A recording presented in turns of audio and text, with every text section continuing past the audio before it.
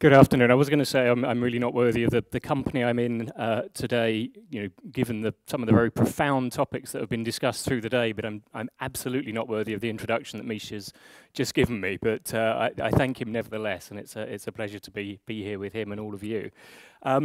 What I wanted to share in some thoughts with this audience is some sort of experience that I've had over the last few years of trying to match architecture to architecture, and I'll explain what I mean in a minute. So it is about radio architectures and network architectures, but it's also about the actual people that end up using these networks and the places that they use them in, and the difficulty of making those things fit. Just to explain the context that I'm coming into this discussion, my firm, Real Wireless, is an advisory firm. You can say consultants, but we find in Europe people spit on the ground after saying the word consultant often, so we like to say advisor.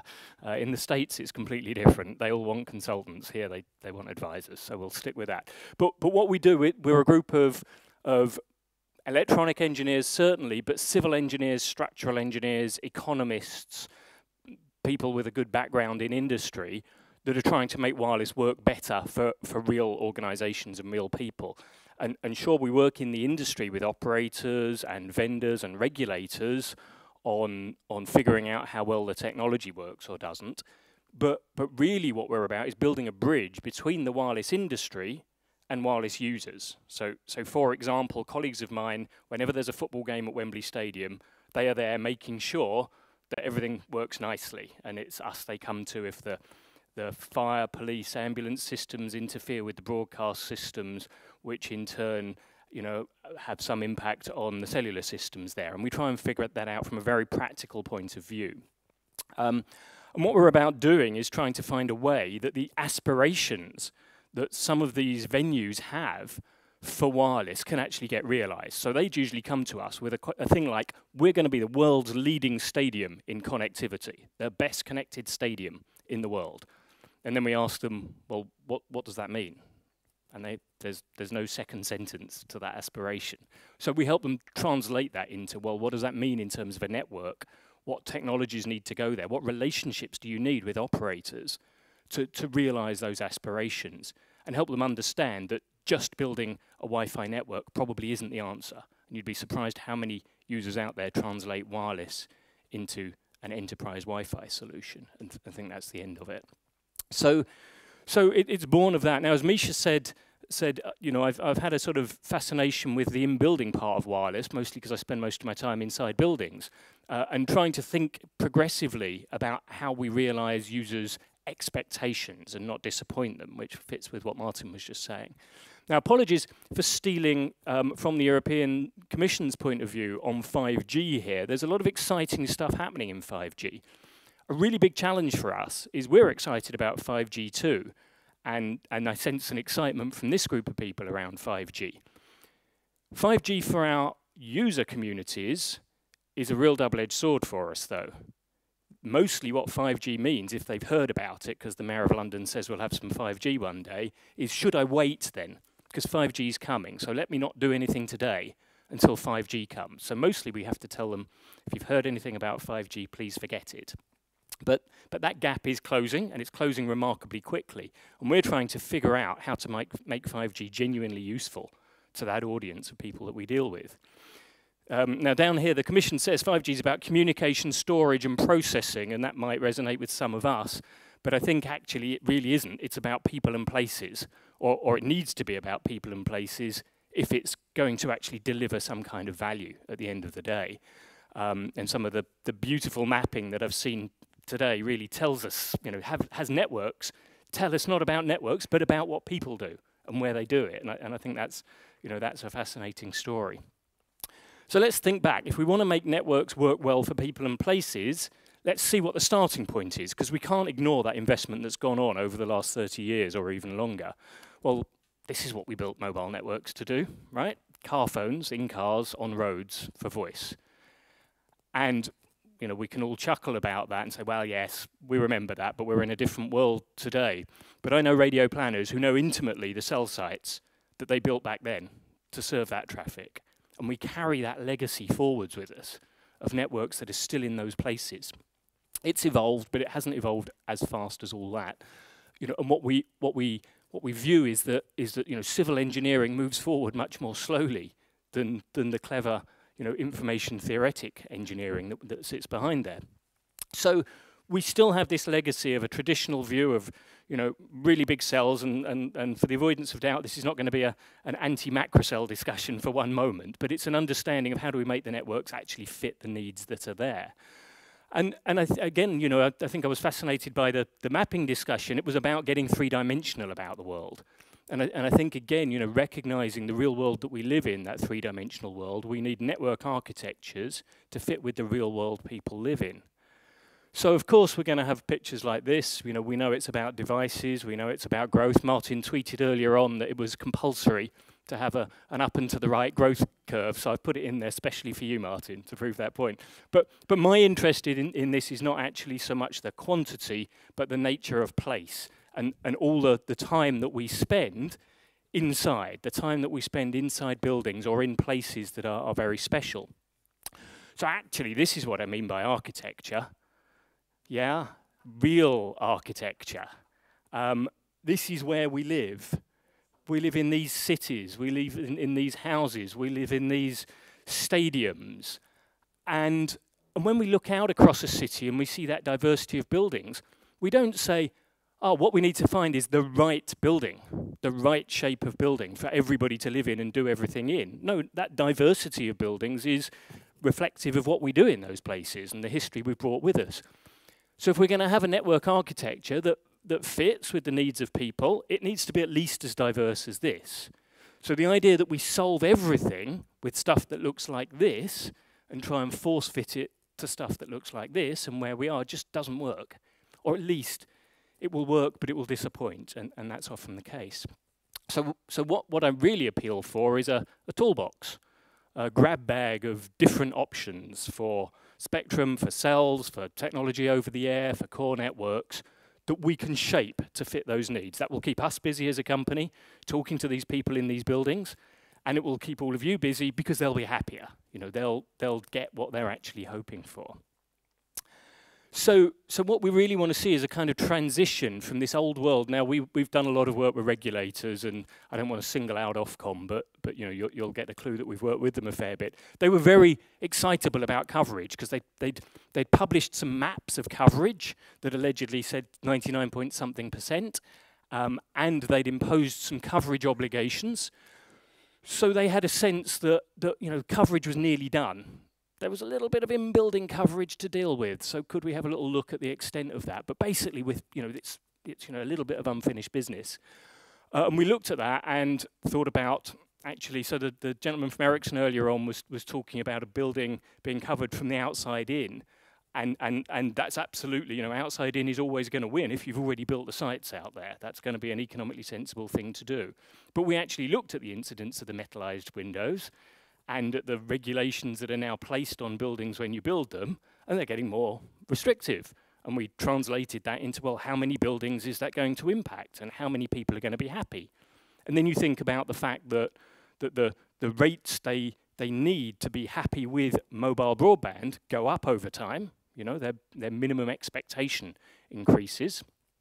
And then you look at the devices that we use, which are considerably less sensitive than they used to be. You put all those factors together, and despite the fact that you're using sub-gigahertz spectrum, despite the fact that you're building more sites, you know, despite the fact that we have more efficient technologies, the in-building coverage still gets worse over time. The number of places that people are happy with their service. So there is something to be done. And part of that is trying to figure out how we make the networks match what we actually do, moving from a world of cover an area and put some good old-fashioned hexagons down to a three-dimensional world where I'm fundamentally interested in what happens in my home and my office. And if you can fix the experience for me in those places, and some important, you know, joining commuting routes and so on, then my you know, belief in this being a network that does good things for me is going to go up immeasurably. And one of the options, by the way, in 3D for the old hexagon is a truncated octahedron. But I'm not seeing that on too many operator logos at the moment. Now, clearly one of the tools that's helping us match networks to these places is the whole role of kind of deconstructing the base station and of reimagining the architecture of the RAN. And there's a lot of interesting stuff going on there. Most of it's, very much centered in this world of full CRAN, full, CIPRI or ORI type of splits. And that's a lovely architecture if you can find your way to infinite free fiber. And in some places, essentially that's true. So I can build as much fiber as I want to into Wembley Stadium and build an absolutely fantastic architecture in those places to deal with the hyper-dense traffic that represents. But I don't think that's the reality in general in the European context.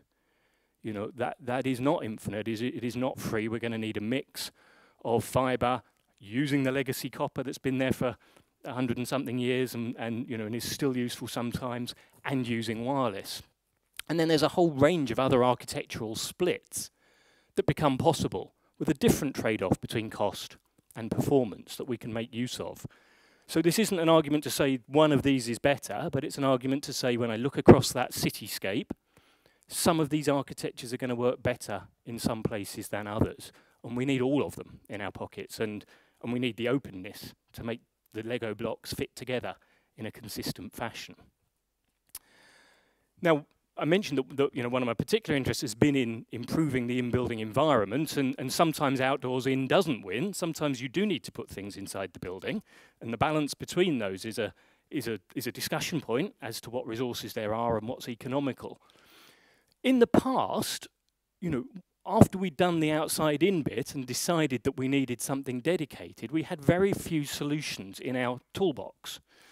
If we looked at a building and kind of characterized it in terms of how big it is and how many people there are wanting a service in there, we basically had a very thin layer at the edge here of distributed antenna systems. And DAS was an understudied idea. It's basically RF plumbing, where we can take a really good base station with all the features that it delivers and just extend its reach through the building.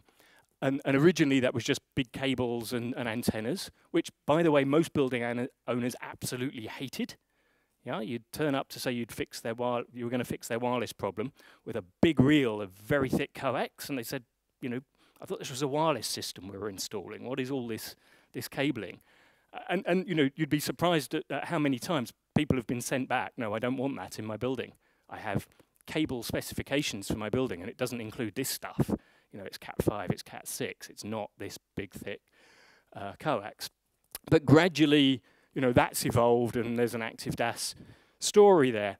And then at the other end, we put some Wi-Fi into corner offices and then into homes.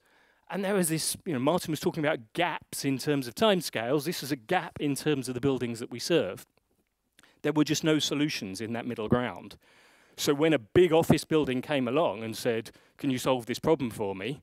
The answer was fundamentally no. We just didn't have a cost-effective answer in the toolkit. Now, you'll notice there are no scales on here, and there's a very good reason there are no scales. Because if you actually look at the number of buildings of different sizes, the sort of floor area inside the building, and the number of people they serve, it's a massively skewed distribution. So between the 1,000 or so public buildings in the UK, which are really the only places we could cost-effectively deal with a DAS solution, and the homes that we live in, we've got at least 3 orders of magnitude, 3 going on 4 orders of magnitude between those. And then 50% of the economy sits in between those two, in various mid to large scale office buildings and the companies that run their businesses in those environments. And we haven't had a solution for those places. So if I tried to draw this to scale, you'd see a little tiny pink line around the edge and everything else would be black, basically. So it's massively underserved in terms of the needs there. Now you'll say, well, actually, we don't need to put solutions into every building, and that's absolutely true. But even if I take a fraction of these, the proportion of them that are unserved is dramatically large. Now, small cells have helped with this, and we've evolved this whole range of different species of small cell to deal with different environments. The femtocell world in the domestic, the picocell in the office and enterprise. And then in the outdoor environment, because sometimes outdoors in absolutely does win, you can serve a lot of places from a single location outdoors if you get it right. And mostly that debate's been framed in terms of keeping up with capacity. But we found it equally exciting to think about not metro cells, but meadow cells, okay? Getting those fundamentally the same kit into rural locations and bringing the benefits of mobile broadband really cost effectively to those places. People are quite sociable. They don't live uniformly distributed across the countryside. They live in villages and in towns. And you can exploit that high spatial density to deliver something into those locations. Now, with those and a range of other things, what we now have is a toolkit that I'm pleased to say does span the whole range of buildings today. We're very much at the early stages in terms of the rollout of those solutions. Probably less than 2% of office buildings have anything like a dedicated indoor wireless solution. And that's not because the other 98% are well served. Let me be clear about that. But between these solutions, there is now scope to cover the entire space. What we have now as a challenge, though, is how to choose which solution goes into which location when, how to manage it, how to upgrade it over time, and do that in a way that works beautifully with the existing wide area network, because these all have to orchestrate and play very nicely together in the process. And questions emerge all over the place when you think about how this emerging HETnet is really going to work in practice. So, there's a credible line of argument that says femtocells in domestic places are dead because we've got Wi-Fi calling there or thereabouts, and that has a strong role. But actually, we're seeing femtocells volumes bigger than they ever have been before, and the growth is coming from new operators whose only network is some femtocells inside the home. It's not for coverage. It's for a whole different set of reasons, but they're coming in with customers, with networks, with backhaul typically, and finding new ways of cherry-picking parts of the mobile network. Now, whether that's a good thing or not depends on your point of view, but it's certainly enabled a business model that wasn't there before. And also that feeds other sectors, because the ability to manage millions of base stations cost effectively and to have the chipsets that allow millions of base stations to be built for tens of euro, really changes the options in the other areas. In the urban environment, the metro cells, we're seeing that operators are kind of changing in their thinking. They're going from saying, well, this is a way to get me out of a capacity problem. I'm running out of spectrum or I've got a local hotspot to deal with, to something that actually allows me to sell, maybe not quite quality, but at least speed, consistently delivered over a wider area. In short, for an operator with a network of densified cells to deliver better to customers more consistently. My network with small cells delivers 3 times the typical user experience of another operator without them. But how many of them do you need for that, and where? And is that really cost effective? How do you backhaul them or front haul them for that matter? In the enterprise environment, it seems to me there's massive latent demand, and I think there's something that goes to some of what Misha and others were saying earlier on about allowing a B2B model to work more effectively. Actually, these businesses know very well where they've got challenges, where their operations are, where people gather at lunchtime. And an operator coming in to install that on a special coverage basis, everyone has a special coverage department that goes and does these special buildings, just doesn't scale, doesn't remotely scale to these locations. If they can let their customers solve their own problems, but do it in a way that orchestrates nicely with the wide area network, not only that will those customers be happier because they know their exact problem is fixed, but they'll even pay for it. They'll even put their hands in their pockets. And operators have to find ways of working with that, ways of working with their customers on the overall network story, still delivering value, not upsetting the quality of service that they are capable of delivering, but transforming the way that works. And again, it's let's take the Lego blocks and actually give it to the end customers in the network and allow them to plug them together in an open fashion. In this venue environment, the stadiums and so on, well, the DAS actually does really good things there. But if ever there was a place where we can do some really good performance-enhancing stuff with CRAN, it's in that environment. And it's the dream use case for so many network technologies, for mobile edge computing, for caching, and so on. And I'm delighted if we can find ways to help in these environments. And And back to architecture, we're actually working alongside architects now, finally not just on building friendly wireless, but actually on wireless friendly buildings. Yeah, on designing from the beginning what we need to do physically in the building, that for the long term this building is going to be meeting the needs of the people in there.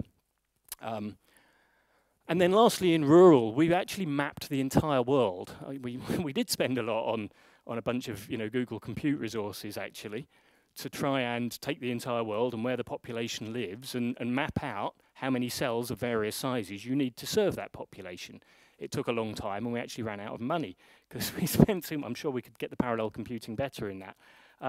But what we came out with is you can spend the same amount of money that you would spend on a traditional network rollout strategy and serve about 500 million people that just wouldn't have been served otherwise with the same amount of money.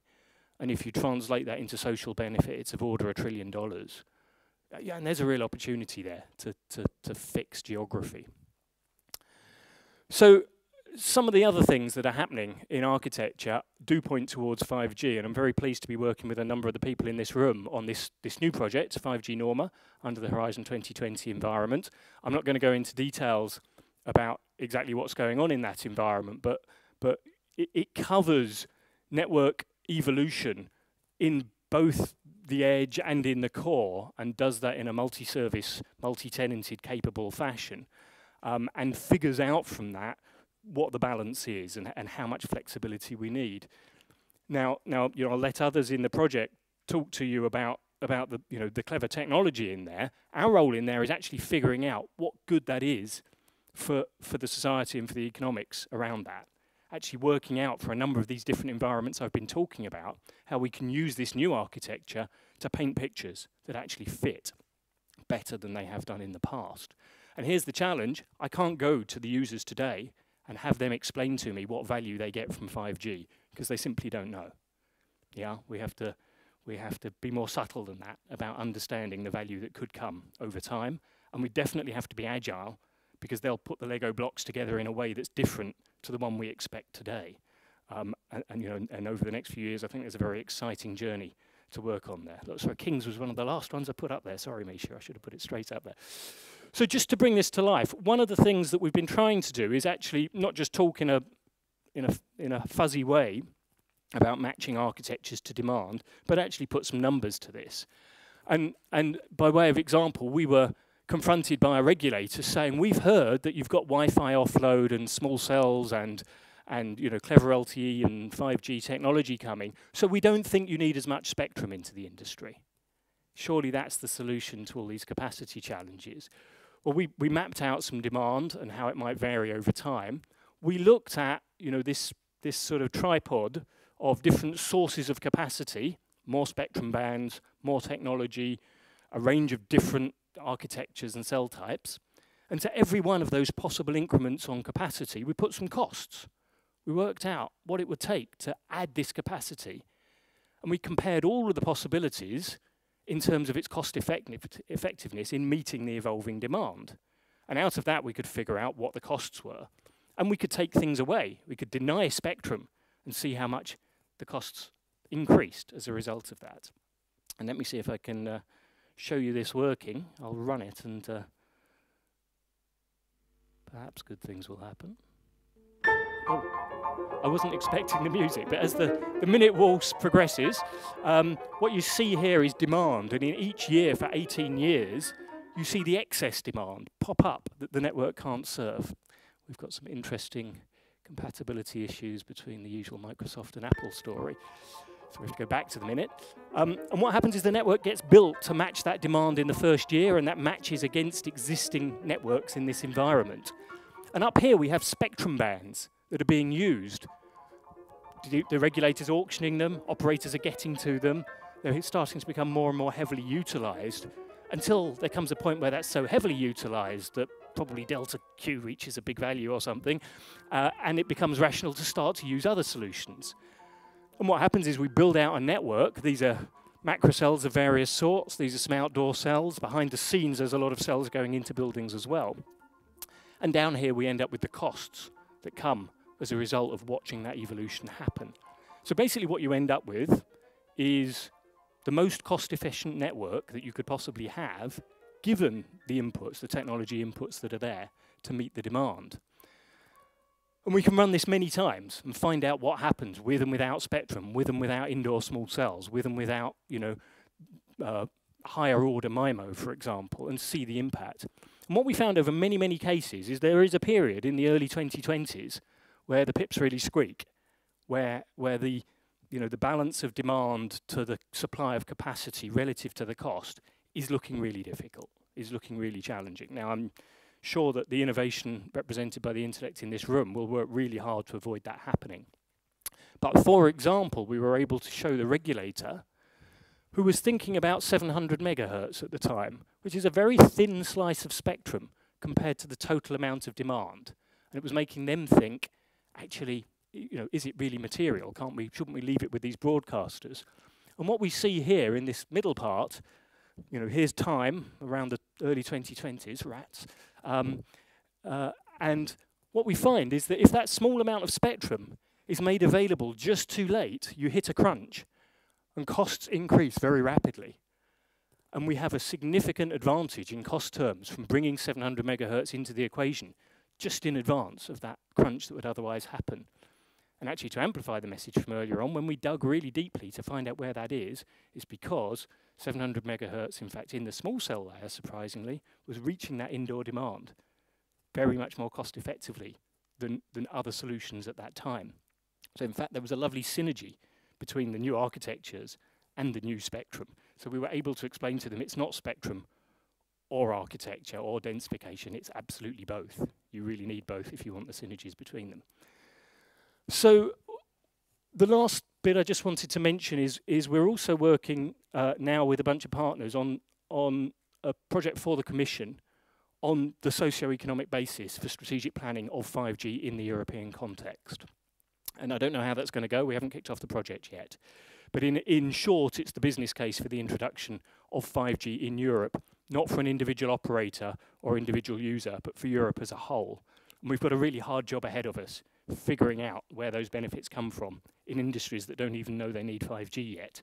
So your thoughts in that area will be gratefully received. So in short, my sort of outcome is I think if you want modern styles of usage in your network, you need modern architectures. Those architectures in technical terms need to be essentially as diverse or configurable to be as diverse as the places and the people that use those networks.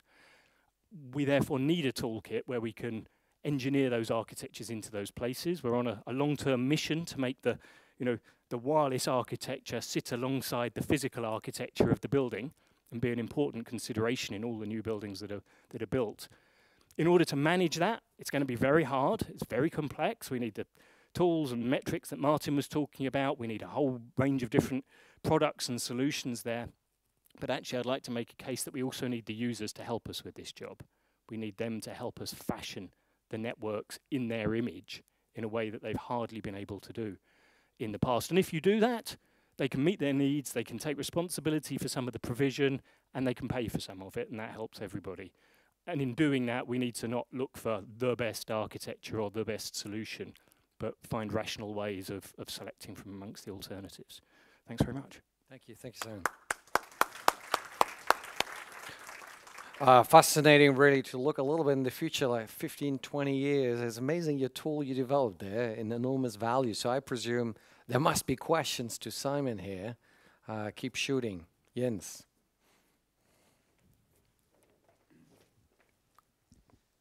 I had the opportunity to have discussing with Simon yesterday at dinner, and we make him bring up this question again. I mean, you talk about real architectures, and we had discussing the concept of wireless-friendly architectures, and we had a disagreement on what was wireless-friendly. I think that every house should be metal-sheeted so we can use the same spectrum everywhere, so I don't get interfered with by neighbor.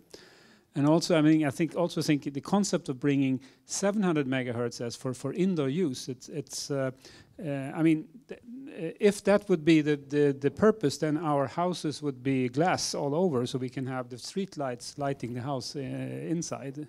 That would be the cost-efficient solution. But actually, we don't have glass everywhere. We actually don't try to disturb our neighbor with what we are doing inside our building. So we like privacy. So, yeah. do you have a comment on that? I mean, on the future of that? I mean, I think it of course must be more cost efficient and energy efficient to run from the inside and not from outside. It is. I mean, in practice, you need some of both. What you've just said reminds me of my kind of first radio wave planning job, where I was engineering fixed links, and there were some trees inconveniently in the way, and I couldn't quite work out how to engineer around them. So I proposed to my boss that we cut down the trees, and that was a very, we're engineers, we're supposed to make the technology fit the world around us rather than the reverse. So having said that, there is a genuine long-term project here that buildings, the built environment, thinks about not only light and heat and power, but does think about connectivity from the beginning.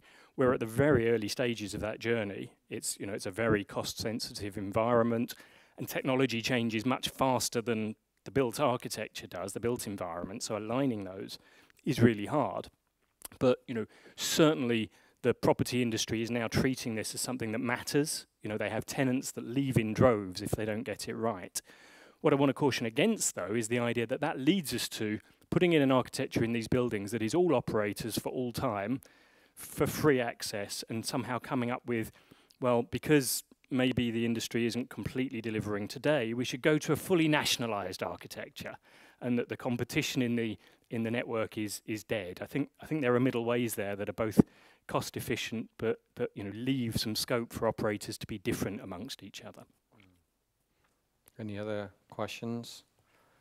I have actually a question on the market opportunities. You mentioned the rural $1 trillion. What is that, like the UK, the globe per year? Yeah, that's global, and that's a present value of the opportunity to deliver mobile broadband benefits to underserved populations around the world that don't necessarily have no coverage, but have lagging coverage and service levels.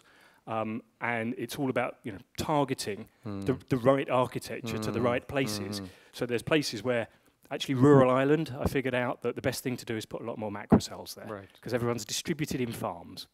Yeah, and if people are uniformly distributed, macro cells are the most cost-effective thing you can do.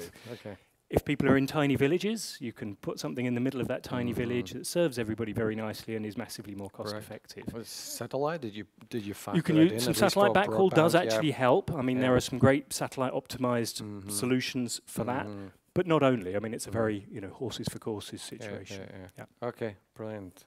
Thank you very much, Simon. Great stuff. Thanks.